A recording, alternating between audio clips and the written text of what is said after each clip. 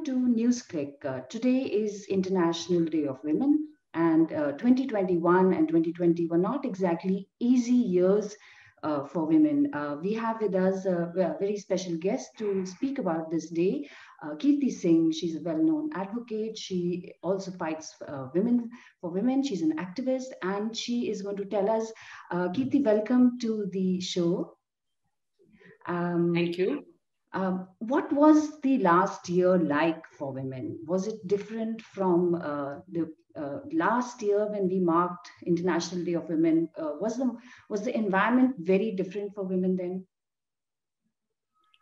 Well, not very different, but last year also was a dark period in the history of women's movement.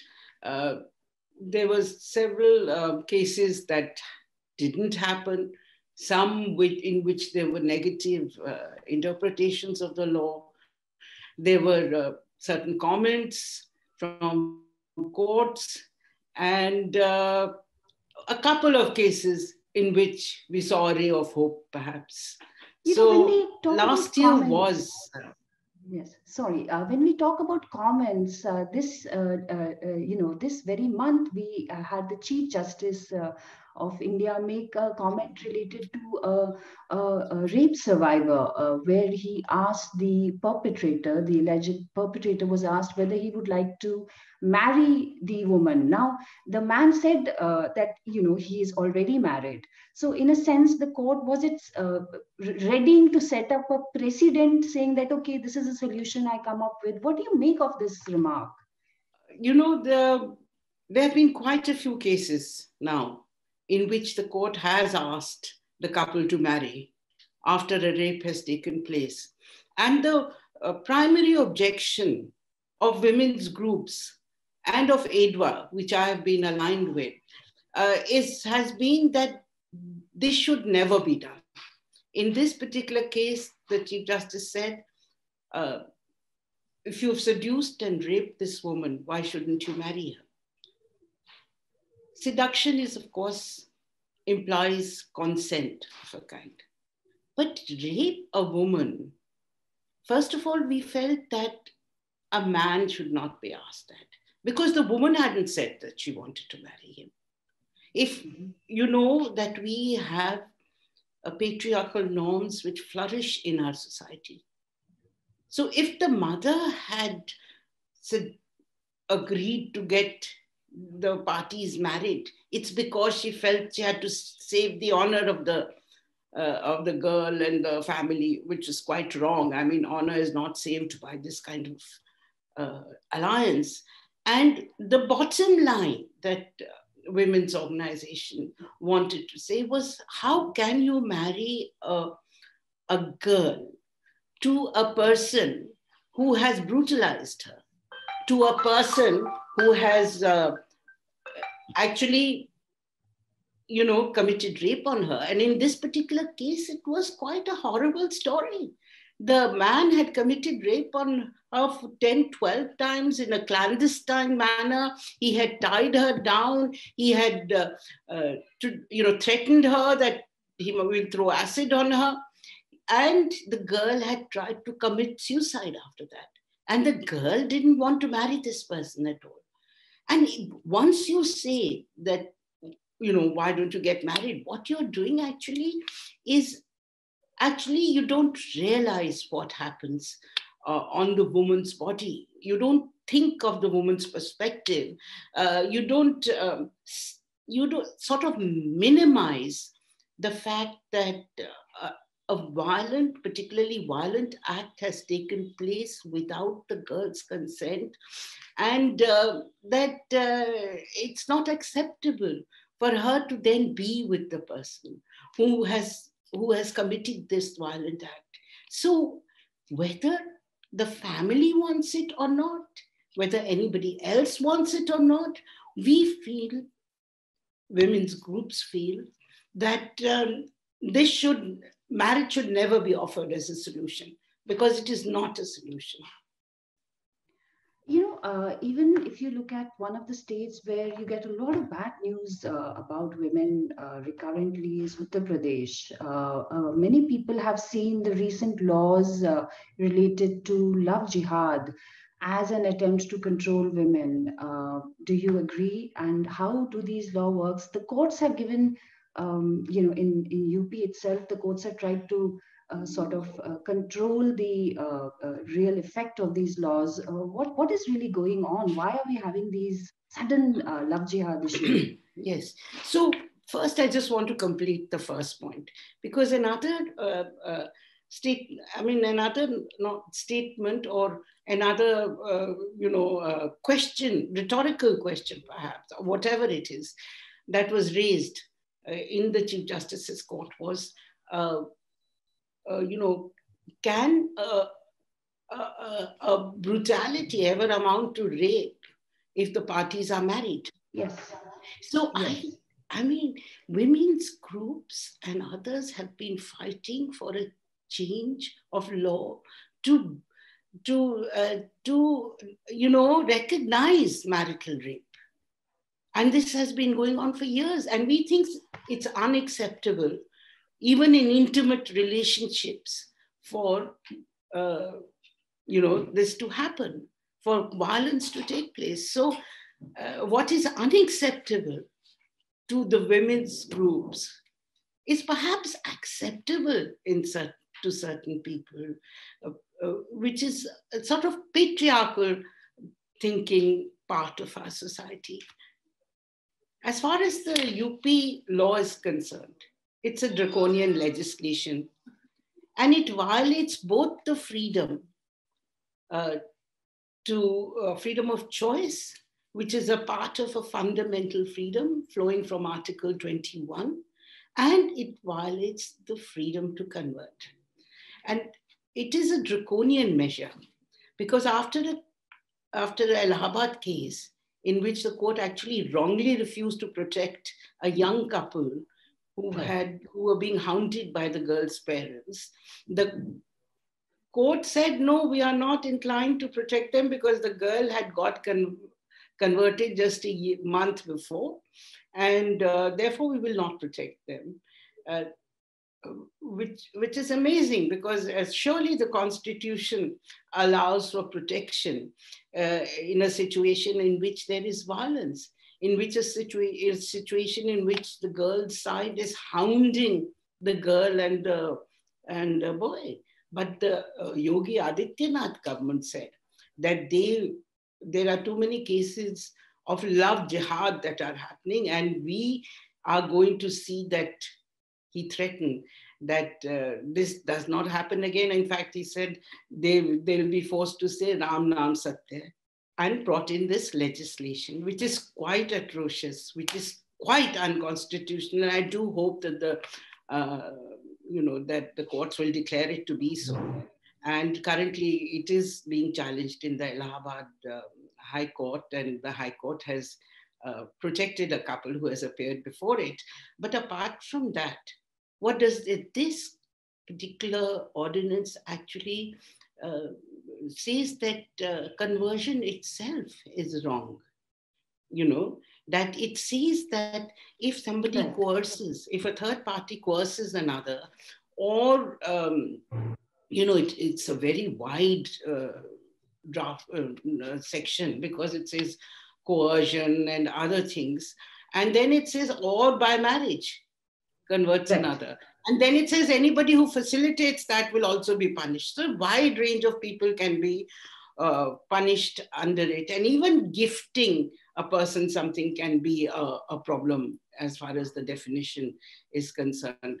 So that's a facilitation also.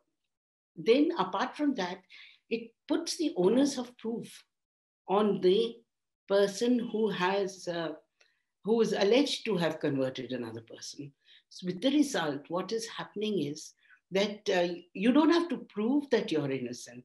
It is not presumed that you're innocent, as it ordinarily is in law. It is presumed that you're guilty till you establish innocence, which is why the police have gone on a rampage in UP. And Okay. the Hindu reported that as of 16th of January, there are 54 or some such number of people who have been arrested under the ordinance. And, sections of the political right, like Bajrang Dal, for instance, are busy targeting Muslim boys. Overwhelming number of people who have been arrested are, of course, Muslims and their Muslim boys and their families. So Right. let us be clear who this uh, ordinance was targeting. It was people who the UP government claimed was indulging in love jihad, which is a completely fictional thing, which in which the government alleges that Muslim boys are marrying Hindu girls to convert them to Islam. This, and it's been brought up in court again and again. And the courts have, in fact, asked NIA in the Hadia case, the NIA investigated. And nowhere has it been found that there is a conspiracy to do this. But yet, UP government insists, the Madhya Pradesh government is following suit, and the other BJP state governments are also following suit. We have this whole phenomena which is non-existent being justified, and young people who dare to fall in love, not being allowed to get together and choose, despite being the right to choose a fundamental right, as I said. And Right. this has been pronounced in the privacy judgment, for instance, Puttaswamy's judgment, in which it was clearly stated, and I would like to quote that. But apart from the Puttaswamy judgment also, this was, held in the Hadia case. So it was in Puttaswamy's judgment, for instance, the court had interpreted Article 21 as an article which gave all persons the right to privacy and choice, and observed, and I quote, "Privacy enables the individual to retain the autonomy of his body and mind, and entitles an individual to mental and physical integrity and to freedom of thought and self-determination." In the Hadia case also, the Supreme Court had laid stress on the right to choice as a constitutional and human right, the containment of which would destroy the individualistic entity of a person. And these judgments were again quoted in the Allahabad judgment, which said that the right to live with a person of his or her choice, irrespective of religion professed by them, is intrinsic to right to life and personal liberty. Interference in a personal liberty or relationship would constitute a serious encroachment into the right to freedom of choice of the two individuals. Now, in spite of that, we have this draconian ordinance. And one of the sections of this ordinance, which I would like to mention, is Section 6, which says that before you convert, you have to give a declaration of it. Right. 2 months before you convert to the magistrate, and the magistrate will then launch, investigation through the police, and the police will find out what the real intentions of the couple are. Imagine a situation, and you can imagine what the consequences will be, because now they have the power to go into your mind to decide whether you are, converting or not of your own free will, and what are the reasons, and whether there has been allurement for your conversion or not. Yes, and it is also a way to control women, right? Of Not just the course, Muslim men whom it it is a targets. way to control women and their body, and not allow them any choice over themselves. So it attacks women at Very fundamental level. at a very, very fundamental level. There was also a very gruesome incident in Uttar Pradesh, which was talked about a lot, which is the Hathras gang rape incident.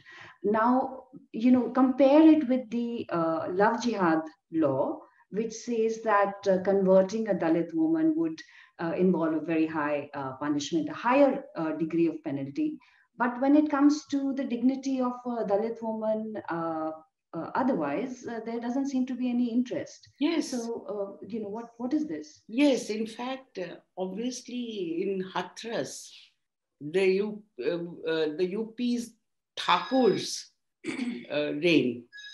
And in fact, it was the it was the rape of a Dalit girl by a member of the Thakur clan.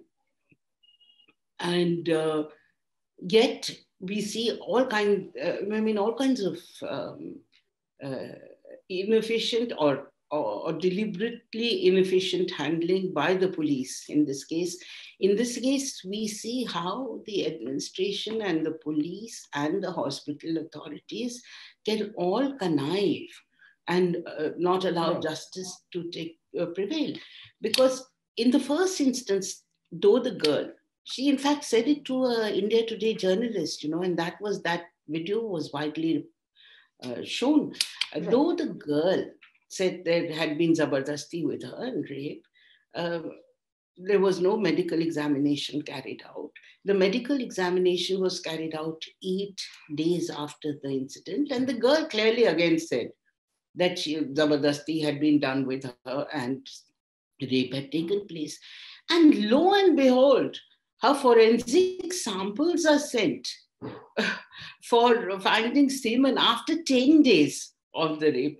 By that time, she had been washed, her clothes had been cleaned. There was no hope that any semen would be found in her body.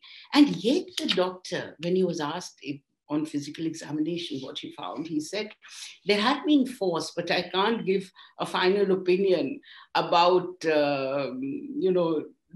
rape, as I'm waiting for the forensic reports. How could a medical doctor say that? How can he say that? I mean, he knows that no semen will be found. And then the ADJ of Hathras pronounces that there's no rape has taken place because no semen is found. Right. So, I mean, these kind of horrendous things happen here. And then the Mahapanchayat, there is a Mahapanchayat of the, Thakurs in Hathras, claiming that no rape has taken place and our boy is being falsely, targeted. And, thank God, there's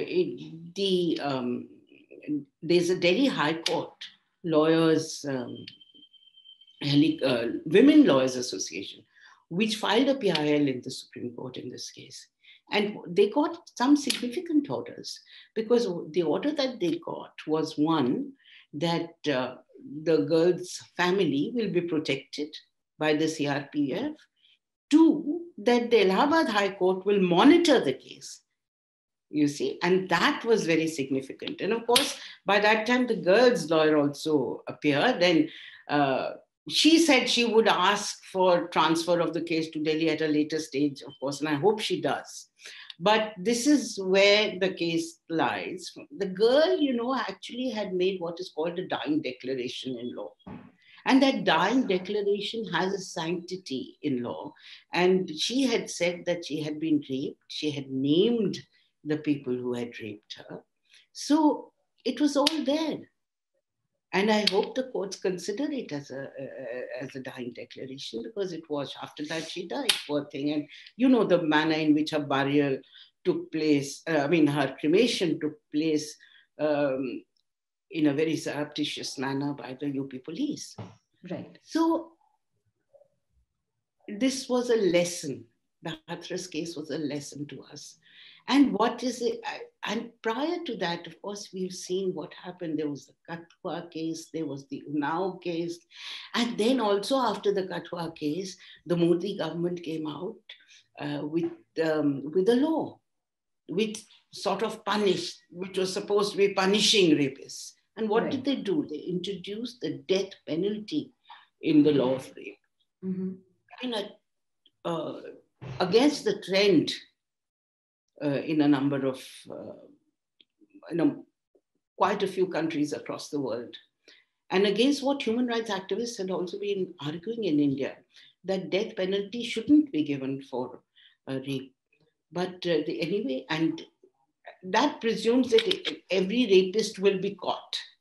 But the truth of the matter here is that when investigation is not done properly, when you're the police, when you don't have enough forensic labs, when you know that the police are botching up the investigation as they are in several cases, Right. then, I mean, the certainty of conviction is something that we must try to assure rather than the, gravity of punishment.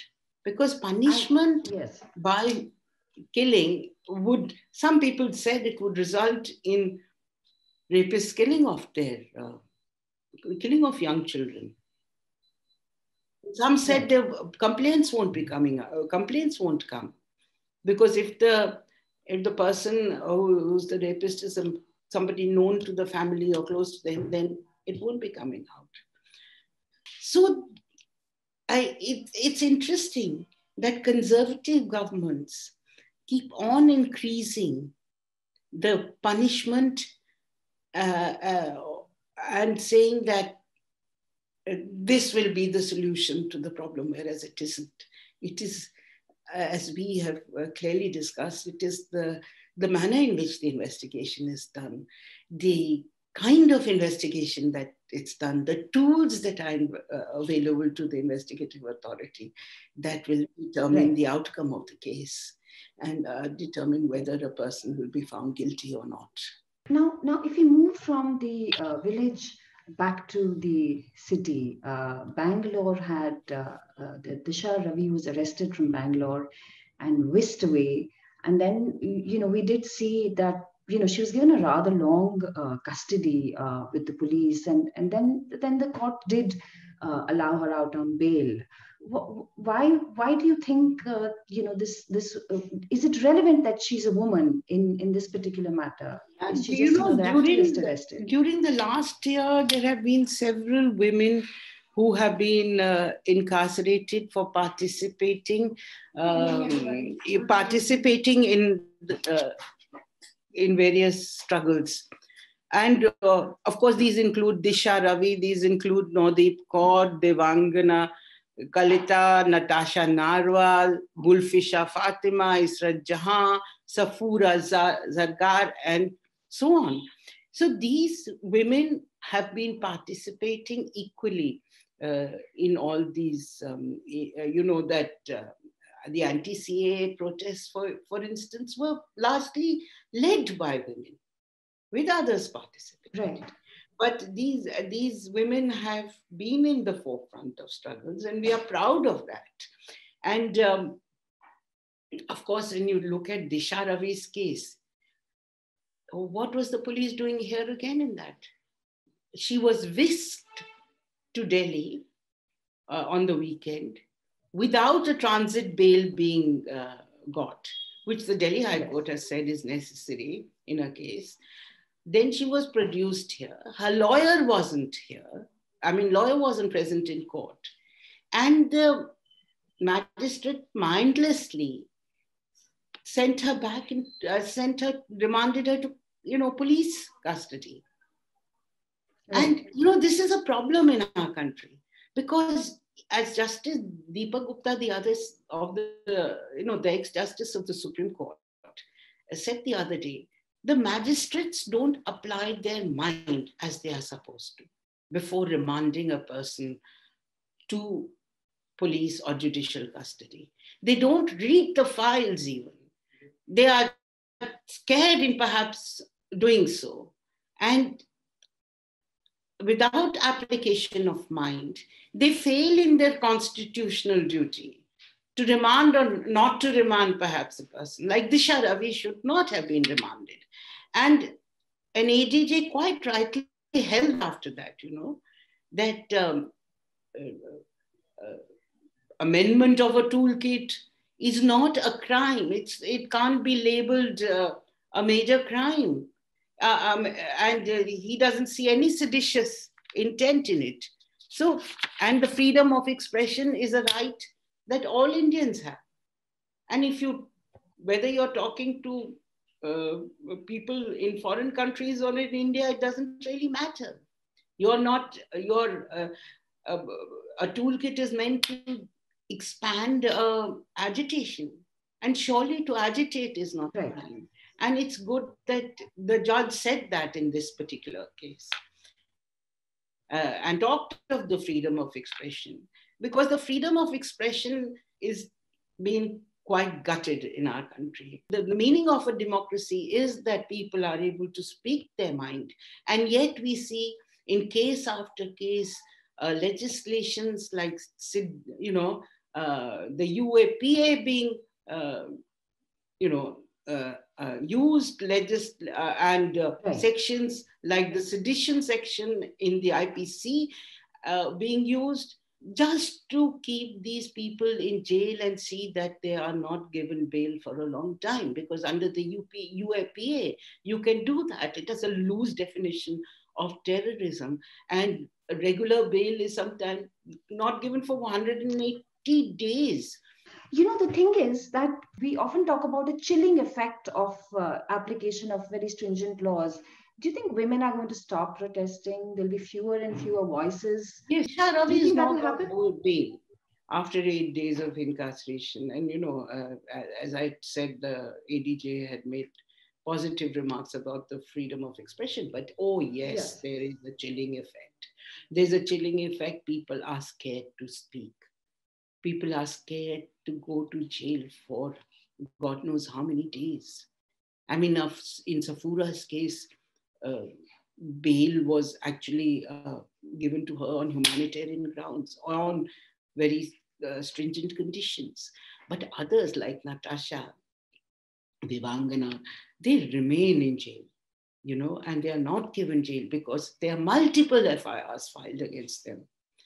And the people outside can see, the public can see how a vindictive action is being taken against these, I would say, innocent young people who are just daring to raise their voice and disagree with the government, and who are exercising their freedom of expression, which is their basic right.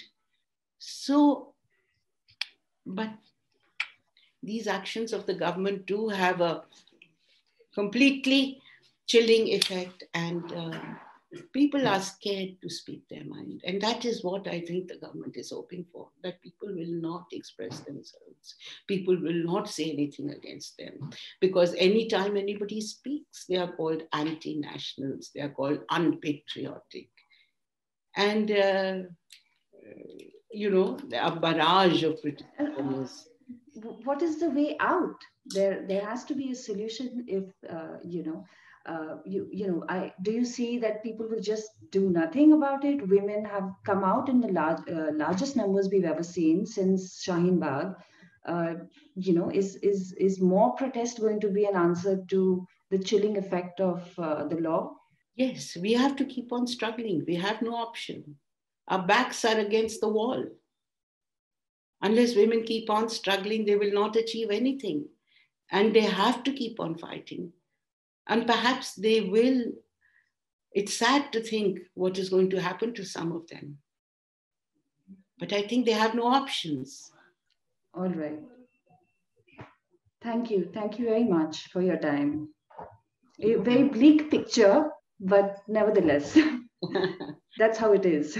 Yeah, well, cases like Priya Ramani's case, you give us a ray of hope, though he used Hindu mythology, and many don't agree with that. But he saw that the story, that Priya Ramani's story was credible, that he appreciated the evidence, and he, squashed the case of defamation by M.J. Akbar, which was an intimidatory tactic. It was a threatening tactic.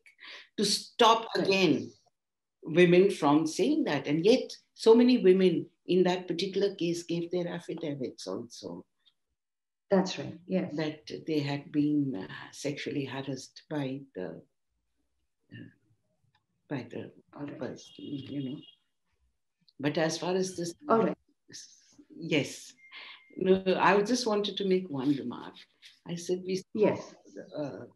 how our society tries to control women and how they try to control their choice.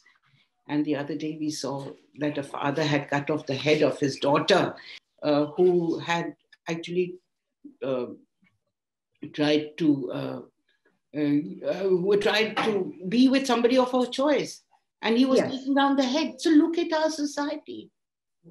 Look at the kind of awareness that we need in our society, and the Right. kind of patriotic and misogynist views that exist, apart from in certain educated circles that we know on. I mean, so I think we have a long way to go.